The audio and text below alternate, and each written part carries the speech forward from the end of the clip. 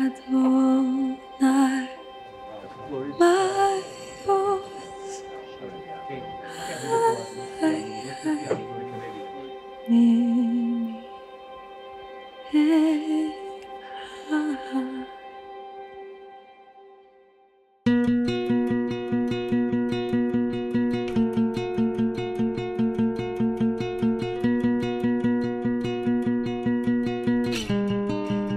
So we're filming at the Goshen set in Utah that's owned by the church. This is the same set where they filmed the Bible videos.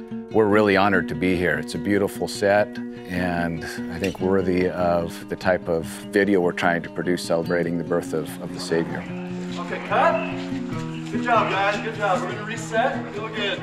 The question that I had, and maybe others had from the beginning, is why did we need to create another version of the Nativity? But the more we fleshed it out, the more that we saw the opportunity to explore some of the history and some of the context of the time in ways that we haven't seen before. Sometimes this story is told with a certain amount of pageantry and formality that I think in this production, we're trying to get at the reality that these were real flesh and blood people that were living their real lives in a real place, and that this event actually happened.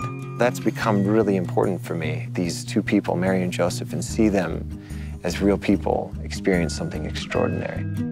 Details that we have just a single line about in Luke 2 or in Matthew that felt like could be more than what's been represented on film up to this point. I think The Christ Child got as close to first century reality as any film that I've ever seen. It's really a massive undertaking, but it's worth the effort because of the story we're telling. I mean, there's nothing that's been of more importance to the world than this gift that we celebrate at Christmas.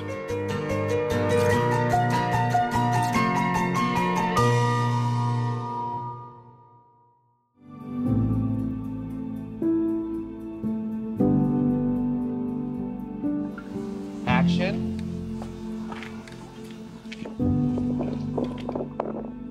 Yosef, umavayit. Our approach into this nativity story was just trying to capture moments between Joseph and Mary. And so that's how we started building it. It was these building blocks, what moments would be really important for us to see in ways that we perhaps haven't seen before, that felt fresh or new, in ways that would help us understand the story in a more meaningful way. These two actors genuinely connect, and you're just immediately drawn in. From that very first glance at her in the doorway, you just went, wow, this is great. This is what human life is all about. Relationships, interrelationships. And it was just beautiful to see the humanness come out of this story. We also wanted to tell Joseph's side of the story. Often he's a side character, sort of off in the shadows. But Joseph had a divine mandate. He had at least 2 heavenly visitations that we know of. And he had a role to fill, and he filled it. And we wanted to bring that story to life in a way that hasn't been done before. I know anytime we work on this, everything revolves around my love for Mary. Every step I take, every thought is inspired by her and what I can do to protect her and to help deliver this baby. I would just say, play this just a little bit more like, oh, it's just awkward. Okay. One of my favorite moments is when she's going into labor. She signals to Joseph. Joseph is panicking and trying to find someplace they can go. Joseph goes to help her up, and she shrugs him off for a little bit. He's really wanting to help her, and he grabs her hand to take her, but she can't move. She can't go anywhere because she's experiencing a contraction in that moment. But as soon as that contraction's gone, then they just have this window of time where they can make their way back into the cave for some privacy before another contraction hits her. I love that moment so much.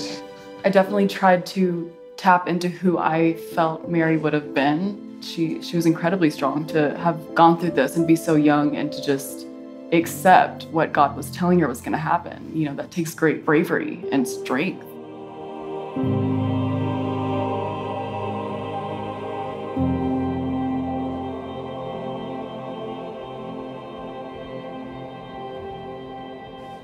Adonai, Ori, Mary's lullaby wasn't in the original script. It was something that actually came up during the filming process. Mary's Lullaby was one of those things where sometimes you get on set and something happens or an idea comes or inspiration and guidance comes. We were in the middle of filming and one of our scholars was on set and having a discussion with some other people about Mary. That she was really knowledgeable in the scriptures and knew the Old Testament. In Luke 1, the King James Version says that Mary said as she uttered the Magnificat, but the actual translation is that Mary sang. So the idea just popped up. She should sing. Why don't we have her sing like a mother would sing a lullaby to a baby? As we discussed with the historians, the song that she would have sang would likely have been a psalm. So the creative team went to the Bible and started going through Psalms, trying to find something that would be appropriate. Looking at my iPad and turning to Psalm 27:1, which said, "The Lord is my light and my salvation. Whom shall I fear?" It was a great scripture. It was in theme with what we were trying to do, the story that we were telling, with this light coming into the world. It felt very appropriate to the moment. And so we translated that into Hebrew. We went to the actress and told her that we had an idea. Unbeknownst to any of us, Brooklyn McDarris, who played Mary, was a professional singer. She's a wonderful singer. She was very open to the idea. She went through, looked at a bunch of Hebraistic music forms, and actually improvised the melody. The next night, when we came to shoot that scene, was the first time any of us heard what she had come up with. And it was so sweet and so beautiful and so appropriate. What turned out to just be a spontaneous idea became, I think, a real emotional center point for the film.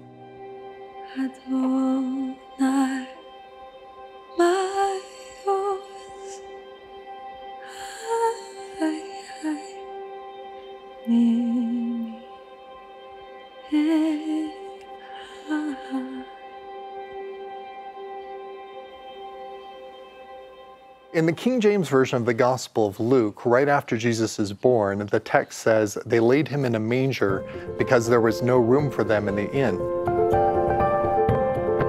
For us in modern English, when we read the word inn, we're thinking of a hotel.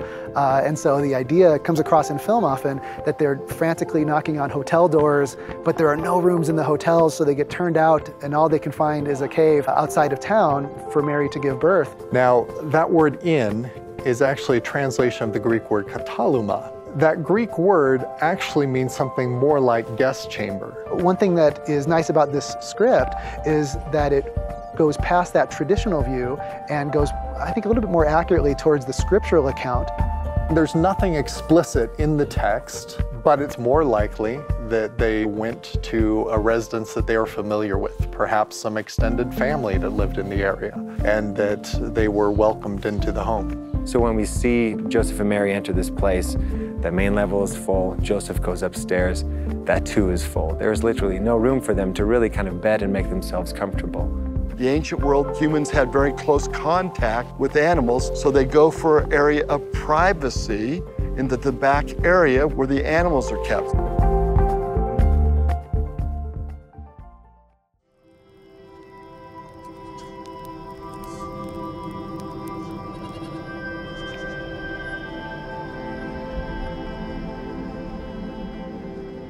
Because the stories of Jesus' birth are so different in the Gospel of Luke and the Gospel of Matthew, Christians have long tried to figure out how to fit the two stories together. One of the things that I was very excited about when I first saw this script was that this portrayal of the birth of Jesus did not harmonize the accounts of Matthew and Luke, but instead separated out the events of Luke chapter 2, which is kind of the first act, and then it transitions over to Matthew chapter 2 as kind of a second act, so that rather than artificially blending them together in a harmony where we have Luke's shepherds and Matthew's wise men all together in the scene at the same time, which is often done in traditional films, that we separate those accounts out a little bit, and so that we can get to know the story as Luke tells it first, and then transition over to the story as Matthew tells it.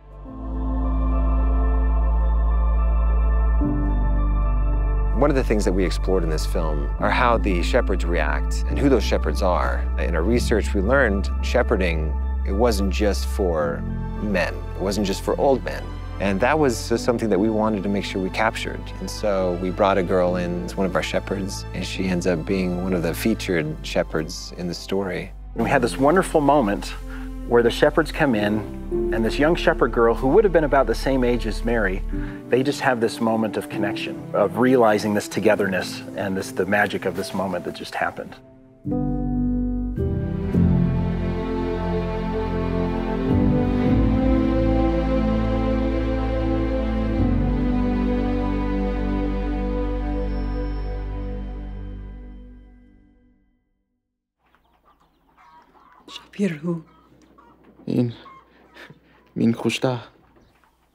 So I really wanted to just tell the story visually and just rely on actions and reactions of people. And if there were dialogue, just have it be very sparse. And because of that, it got us thinking about maybe we could do this in another language. The language of the time would have been Aramaic. So that was a challenge because that's a dead language now. You know, who speaks that? But we found a scholar out of Minnesota that does translation work and still works with that ancient language that was able to help us. Put the emphasis on shalom. Shalom night? Oh, shalom night? Yeah, because that's the unknown, right? I'm David Calabro.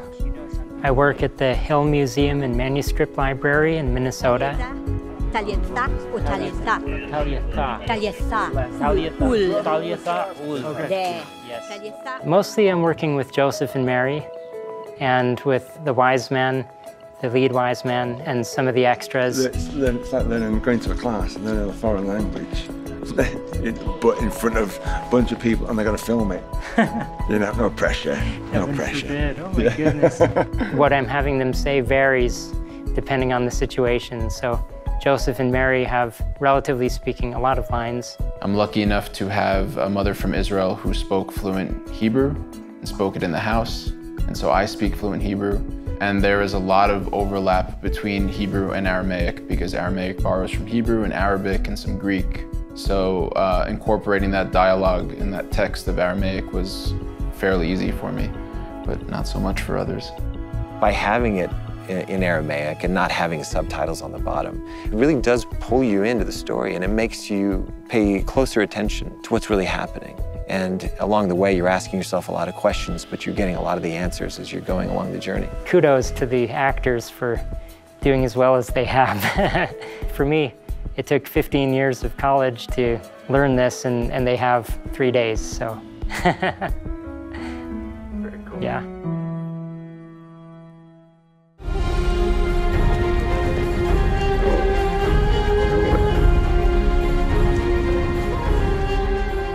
So Matthew chapter 2 actually doesn't give us a whole lot of detail about the wise men. It simply says that a group of people that it calls magoi come from the east. The Greek word magoi could be translated as magician or astrologer. It often is a word that's used to describe somebody who is a priest of another religion, of a non-Jewish religion. The tradition that there are 3 wise men comes from the fact that they offer the baby Jesus 3 gifts, gold, frankincense, and myrrh. But there's nothing in the story that tells us precisely how many wise men there were. When the wise men finally appear in Bethlehem, they are led somehow to the home in which Mary and Joseph are living. And we don't know how old the baby or the infant Jesus was, but once the wise men find this home and they come to the child Jesus and present their gifts, and then eventually they move on, when Herod finds out about the birth of this child, who some believe now is the Messiah, of course he issues a decree, and the decree indicates that he has every child 2 years old and under slaughtered. And that slight hint right there has suggested to many scholars that Jesus could have been as old as 2 years old when Herod issued his decree.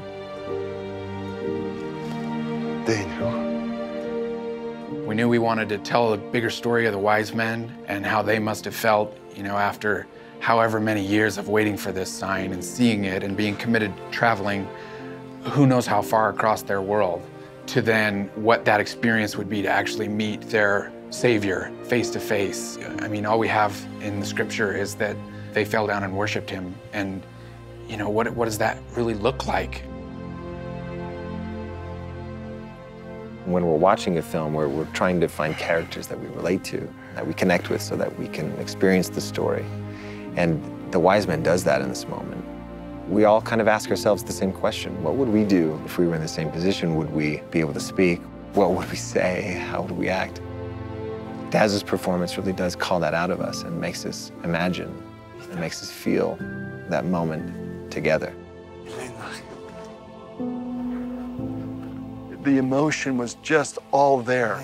And just his feeling and everything coming together. He's seeing this divine king, this Messiah, and all his dreams, all his expectations are wrapped up in this little 2-year-old boy. He'd been with King Herod, who was powerful. He was literally at the top of his game. And then the contrast between that earthly king and this young boy, wow. Must have been like that.